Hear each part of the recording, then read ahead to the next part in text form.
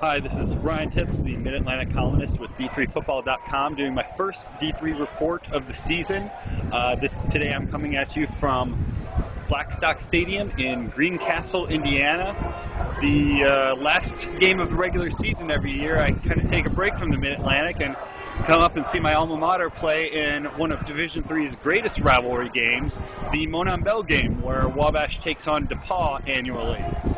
This is the 118th meeting of the Monon Bell, and in the past 3 or 4 years or so, it's kind of been a curse to come into this game at 9-0.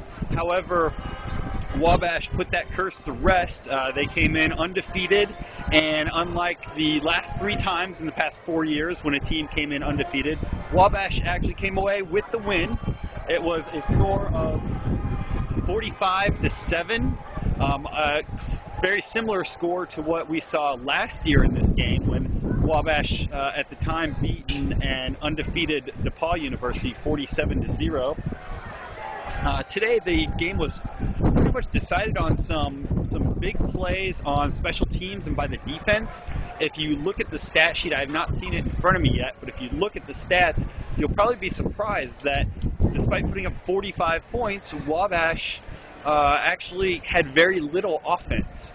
But what was the game changer was 2 pick-six plays that Wabash had scored on, and a West Chamley punt return, all of which accounted for 21 points. The 2 pick-six were by linebacker O'Neill and defensive back Coop. And Wabash showed fairly well that they seemed to have a fairly balanced attack. DePauw was able to move the ball a little bit. They scored in the second half after the run game kind of got going a little bit.